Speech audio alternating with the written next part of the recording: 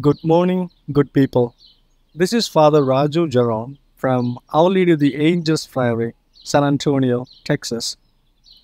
St. John, in his Gospel, tells a beautiful story of the encounter between Jesus and the Samaritan woman. At the beginning, the woman was arrogant and even proud, but one by one, Jesus broke down her defenses. At the end of their conversation, she was changed. She was changed because she opened her heart. She did not remain closed. She did not hold on to her pride, rationalizations, and traditions that kept her away from realizing and accepting the truth. In other words, she let go. She surrendered and just allowed Jesus to take over her life. The psychologists speak of interpersonal communication, that there are three levels of interpersonal communication.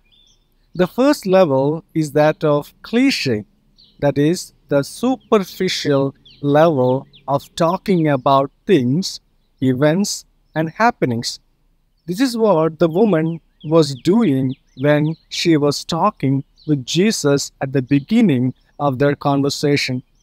The second level is the cerebral, or the level of exchanging ideas, opinions, views, thoughts, and functions.